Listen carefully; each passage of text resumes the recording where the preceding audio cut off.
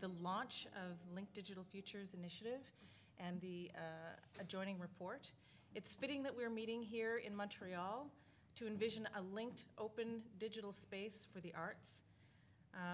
We'd like to acknowledge that this land has long served as the meeting site and exchange place for many Indigenous peoples, including the Kanien'kehá:ka, and much later, French and British settlers, and today, a broad diversity of peoples.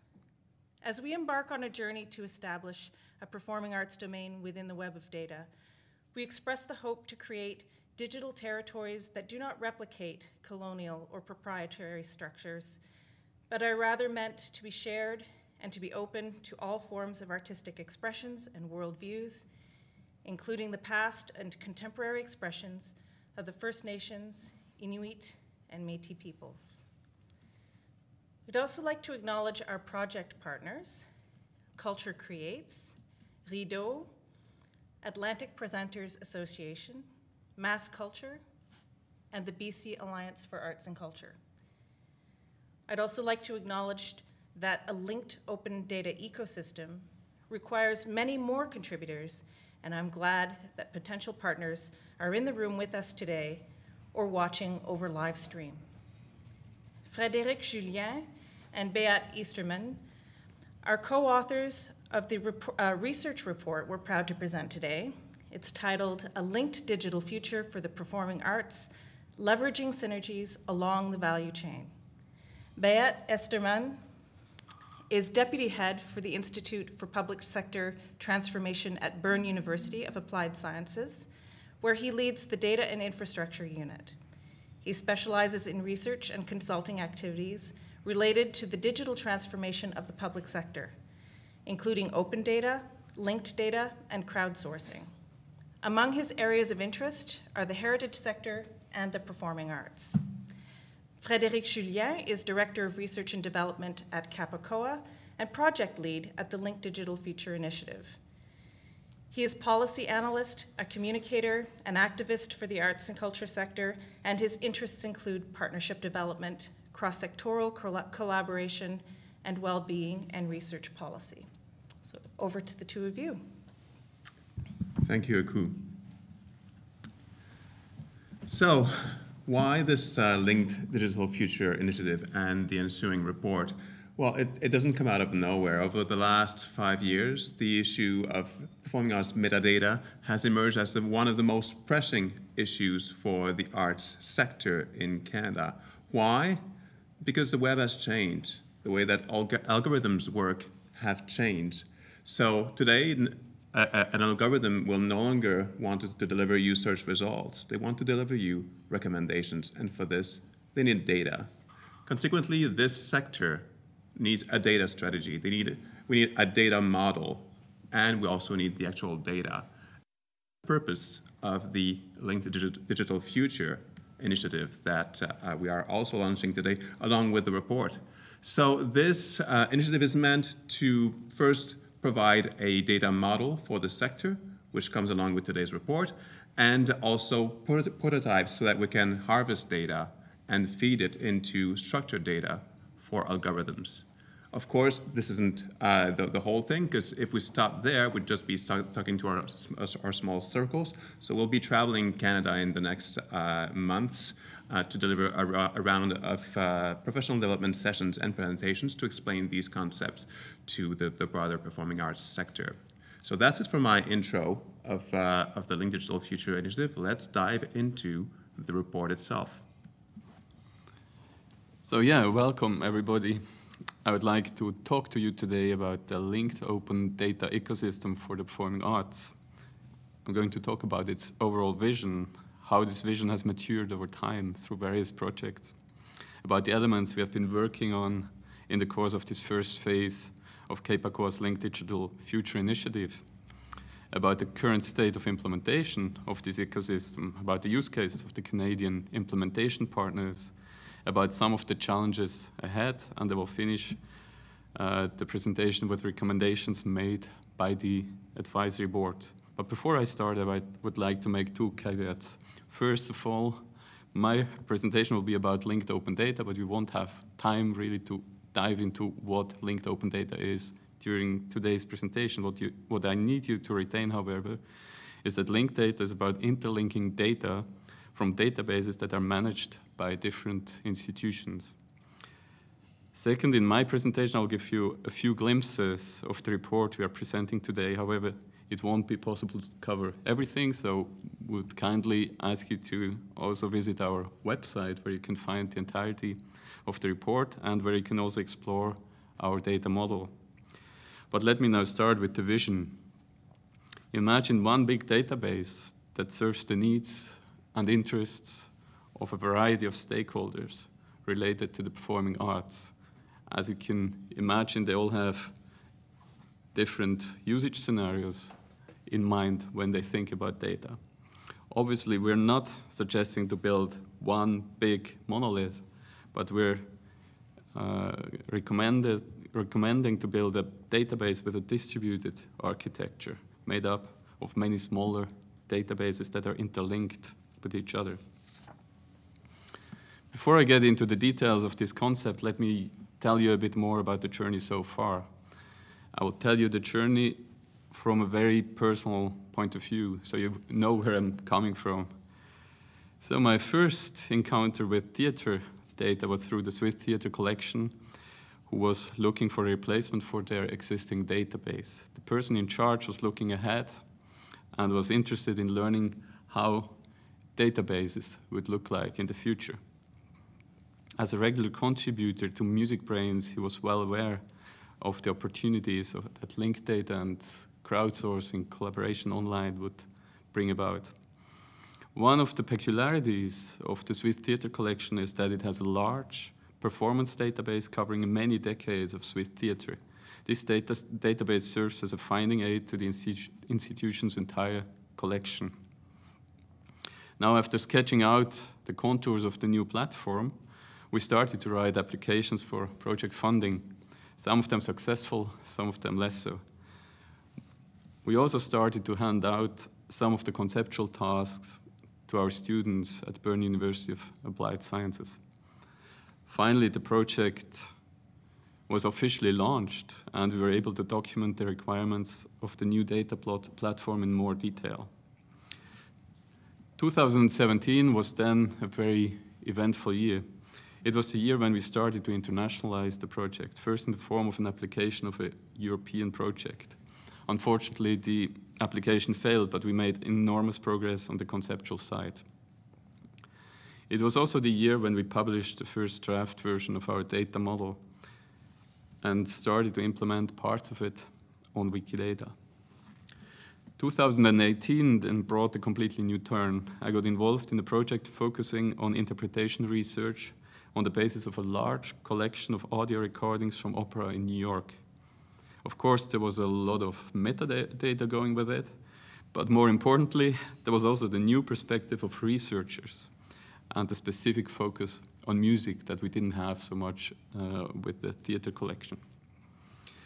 And this year, I had the great pleasure and privilege to work with the Canadian Arts Presenting Organization and its partners, a cooperation that has reinforced, obviously, the international dimension of my work, but which had also the merit of adding another perspective on performing arts data, the perspective of the primary value chain, made up of artists, of production companies, of presenting organizations, and operators of arts facilities.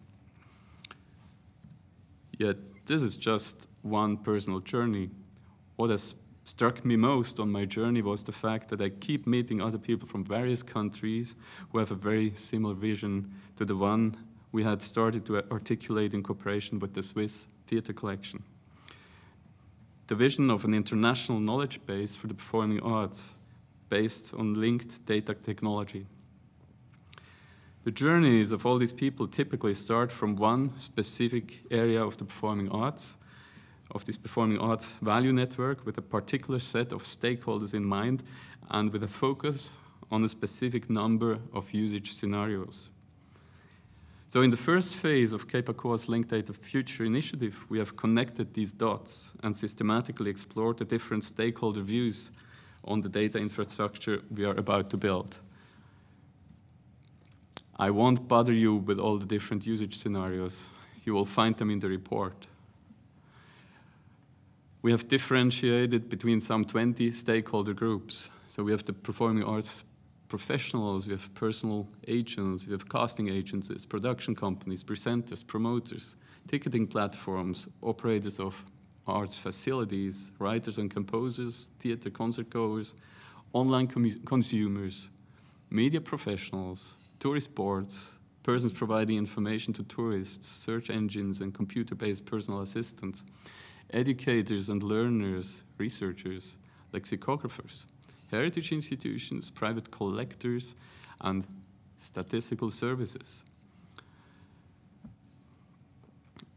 To simplify things, we have assembled these different stakeholder groups into 7 larger categories, which are, you can see it on the slide here: production, presentation and promotion, coverage and reuse, live audiences, online consumption, heritage, as well as research and education. So based on the usage scenarios I mentioned before, we have asked what kind of data will these different groups need. In an overview table, we have then highlighted the data that is common to all of them. And believe it or not, there's quite some overlap when it comes to the data that's relevant for the different key stakeholders. And it would only make sense for them to cooperate more closely, to leverage the many synergies that linked open data brings about. So the idea I'm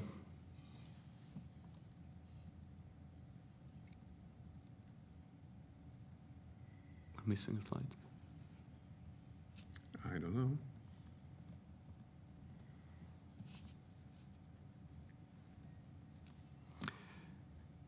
So the idea is to create a linked open data ecosystem consisting of several layers. We have a data layer consisting of decentralized data sources and several data hubs aggregating and interlinking all the data. We have then a semantic layer consisting of a shared data model, a so-called ontology. Then we have an application layer consisting of various cloud services for data extraction, data analysis, and data visualization. And last but not least, we have a presentation layer, the actual platforms and software applications the end users are going to interact with. Now this is the concept, but where do we stand regarding its implementation? So as we're missing a slide, I'm going to skip further. And actually, I can retrieve it. Can we retrieve it? For those who are local, because it actually is still in there. It was just hidden. So. No, it's not this one. Oh, not this one. No. Okay. Sorry about that.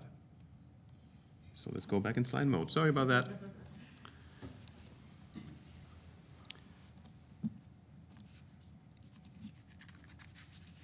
So one important thing where these different parts that have been implemented so far is the common ontology.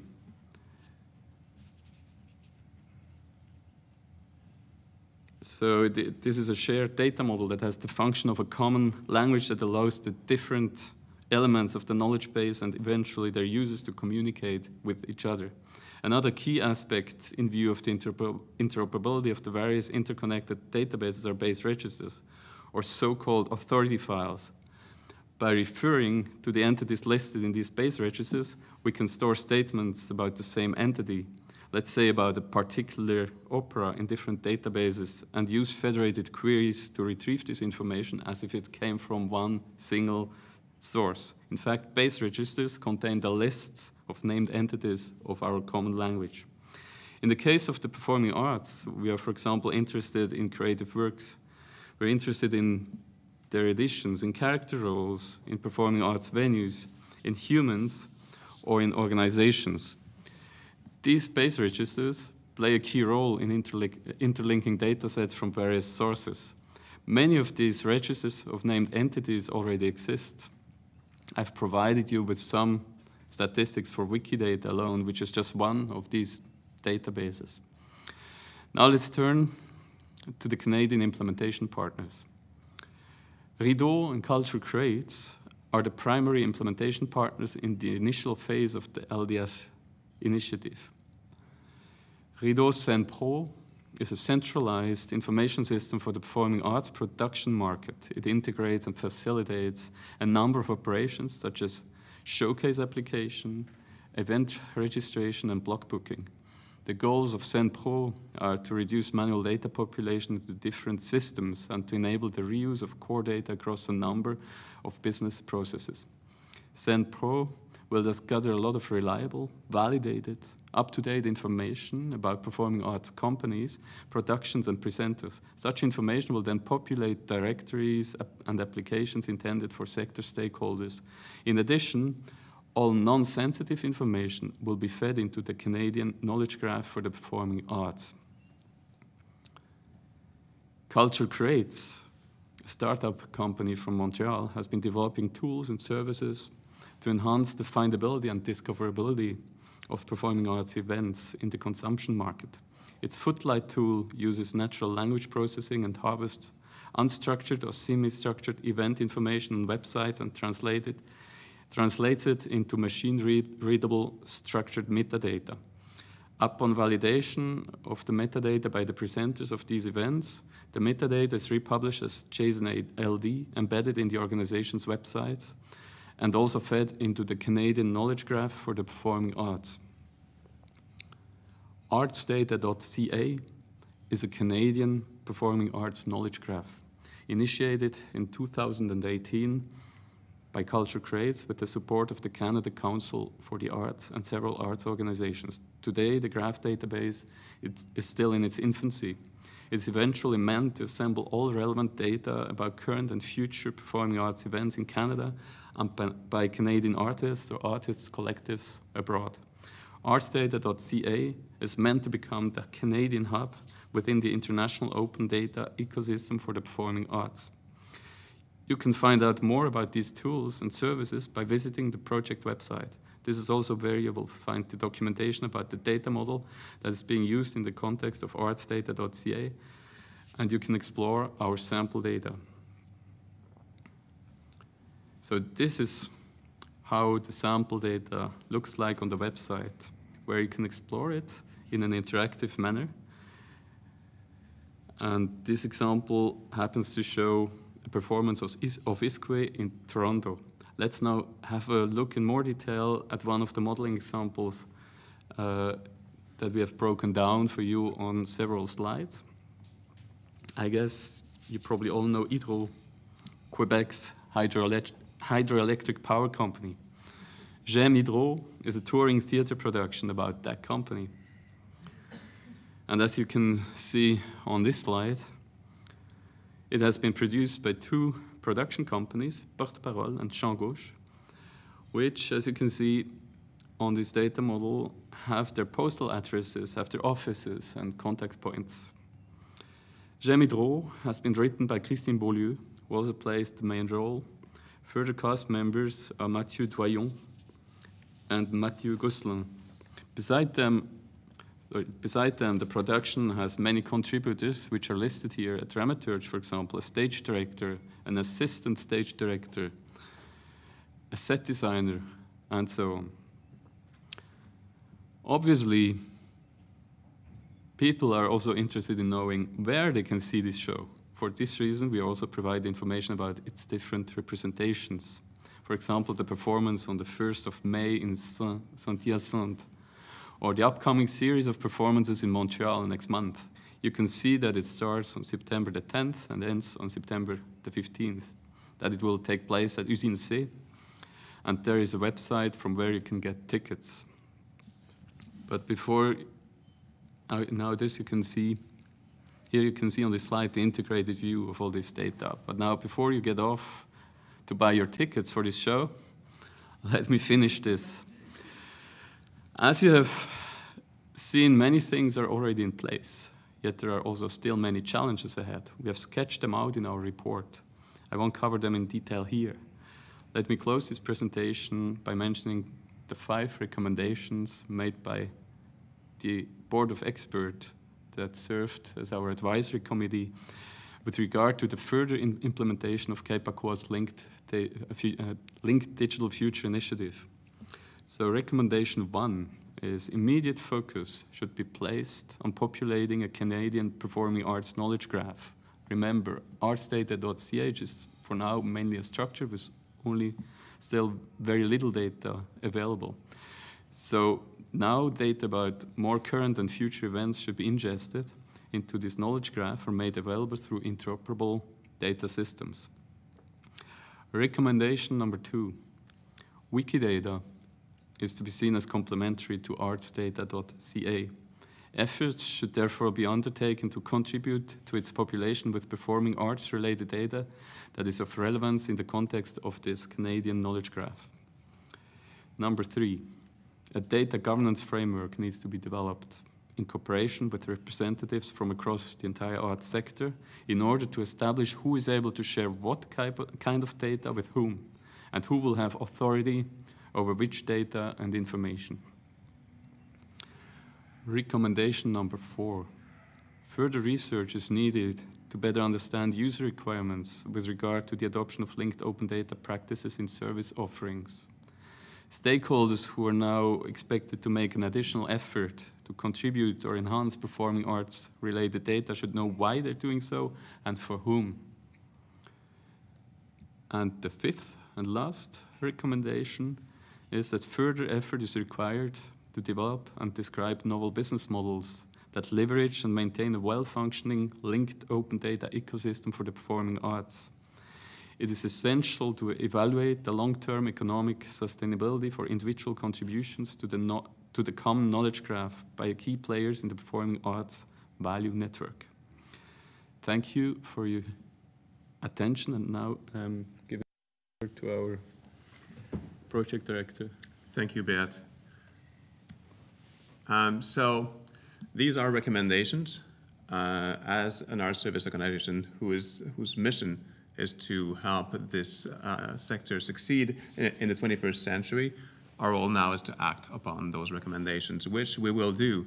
So in terms of immediate next steps, we'll work with our typing partners, Culture Creates and Rideau, so that we can start immediately populating that arts data Canadian knowledge graph with actual data, because a data model on its own is not worth much. It will not be very useful to Alexa, Siri, and Google. Therefore, we need data. First step. But then, as I said earlier, we need to provide digital literacy to this sector, as we're doing now. We need to go out and explain why this change is necessary, why the environment has changed, and why suddenly we need to provide our information as linked open data. And then we need to provide actual guidance for whenever someone says, oh yeah, I want to do that. Well, it's not that easy. So we'll be providing one-on-one guidance to arts organizations as they want to embark on a linked open data journey. Of course, there remains very critical governance questions that we need to address. Those cannot be left on the side burner for too long a time, otherwise we'll have a problem. So this will be a very important priority in the next year. But then, in the longer term, we have to bear in mind, Canada is small. If this is to succeed, we have to bring it to the international level. We're already doing that by working with Swiss partners. But we know that some of the people are doing similar work in Belgium, in Australia, and in other places in the world. So eventually, we need to also bring all of these stakeholders together into an international linked open data ecosystem for the performing arts. That's the long-term goal. So before we wrap up, I'd like to direct you to the Linked Digital Future website, Well, you'll be able to find this report. You'll be able to explore the data model. But you also, for those who are still new to linked open data, you can get some guidance and some help to find out what actually linked data means. It's a number of things, so we won't go into a detailed explanation in there, but you'll have more resources on our website. I have many people to acknowledge and thank. I can't do all of them today, but at least I want to thank the members of my advisory committee, Jean-Robert Bisaillon, Clément Laberge, Margaret Lam, Tammy Lee, Mariel Marshall, and Marie-Pierre Pilote. This data model would not have come about without the help of Grégory Sommier-Finch from Culture Creates and Adrienne Schwendt from Zatsuko.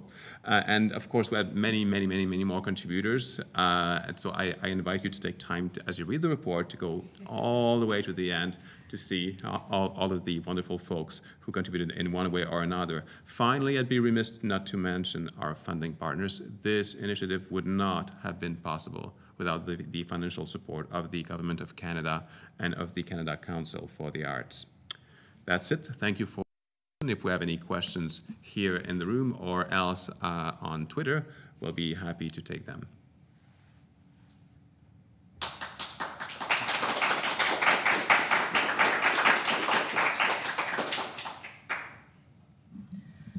So I have a couple of questions that might be relevant to the arts sector to maybe just pass along right now. What governance frameworks have you begun to explore in the process of beginning to look at the Canadian Knowledge Graph? Good questions. There are different levels of governance that will need to be addressed. There are ethical matters. As Beat mentioned, we need to define who will have access to the data and under which conditions. For example, let's presume that in a year from now, we have massive data about the performing arts in artsdata.ca, and suddenly commercial applications built off of this data become possible. Well, who should benefit from those profits? Ultimately, if the data belongs to the sector, those profits need to go back to the sector, which calls for certain governance structure, that be it on a cooperative structure or a not-for-profit.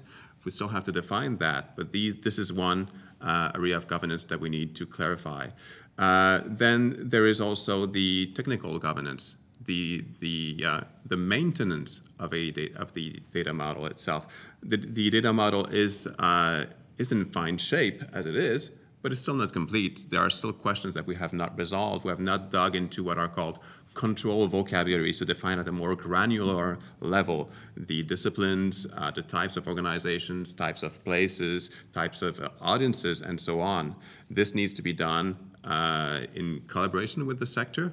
So we will need probably another form of governance structure to address these questions and to make sure that this data model remains relevant and fully adapted to the real world in the future. So in terms of critical diversity and engaging diverse worldviews, what steps is Linked Digital Futures Initiative taking in order to address these questions? This is probably the most challenging question, and the one that has been the nagging thing in my brain for the longest time in the last year.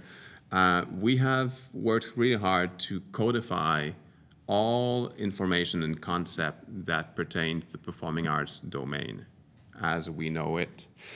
The performing arts domain in and of itself may be carrying some colonial structures.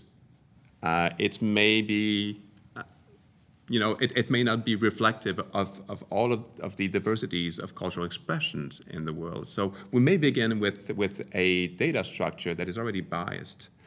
And then there are many concepts or elements of diversity that belong to other knowledge domains outside of the performing arts. Let's take, for example, indigenous knowledge. So we could definitely link performing arts data with information about the indigenous identity of an artist and that identity itself would be linked to a First Nation or an Inuit or Métis people, for example. However, it does not belong to, at least not to me, as a settler, to start providing linked open data about First Nations. This is a task that belongs to the peoples themselves. So our role then becomes to raise awareness of the need to undertake that, which we've done in the report and throughout our research. And we're really into an action research mode. So we're constantly consulting and at the same time raising awareness and trying to come together to a greater level of knowledge. So ultimately, we'll have to continue these discussions with Indigenous stakeholders and other stakeholders that represent other aspects of diversity, so that eventually they become part of that linked open, well, not part of the linked open data ecosystem for the performing arts, but that they are linked to it. So in terms of first steps, what does an arts organization need to have in place in terms of a basic toolkit in order to begin engaging in moving towards linked open data? And what phases of this project are in place to help them along the way? Very good questions. There are, as Beat said, many trajectories, many paths forward. So we do have a data model, but there are a number of ways that data can be coded into that model. And that data model and the idea of the knowledge graph isn't the be-all and end-all. As Beat said, Wikidata is one means by which we can provide linked open data to search and recommendation technologies. So on our end, we are working with first an operator of an information system for the performing arts. So this service organization has this massive system. They'll be collecting tons of data. So we'll just try to eventually import it into the knowledge graph. That's one way of doing it. Then the other way is to structure the information according to vocabulary such as schema and others, so that it's made available for search engines. We're doing that with Cultural Creates, but for people who may be watching us on HowlRound, there are other ways that you can start to structure your event metadata following the schema vocabulary. You can look out for different plugins that can help you do that. So this is another way. And I'll go back to Wikidata. Anyone can be an editor of Wikidata. It's not rocket science. So if there happens to be a Wikidata entry about your arts organization or about venues that you are using, just go and check those. Are they accurate? Are they complete? Could you add more information, more properties about these different entities, as Wikidata calls them? So maybe one final question, and that would be, why is discoverability a collective issue and not just one for individual arts organizations? That would require an entire presentation, but I doubt we have time for that now. I think what's important to understand is that arts organizations are not competing with one another. An arts organization can only present so many performances per year. The object of the performing arts cannot be mass-produced. You can only present one event at a time in your facility. That's it, and you need to set up and tear down. So in order to provide with audiences with a critical mass of options to attend live performances, we need to work together. The real competition comes out in many forms. In the entertainment sector, there's the movie industry, there's Netflix, but people also want to go to restaurants, and they can easily do that instead of going to a show. So unless we get our grips, our collective grips, and we make our data available for people to find shows on Google, audiences might choose other entertainment options, and that's not an option for me. Right.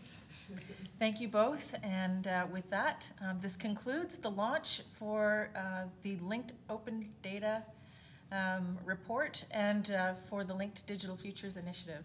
Thank you all for participating and for joining us today. Thank you for putting that.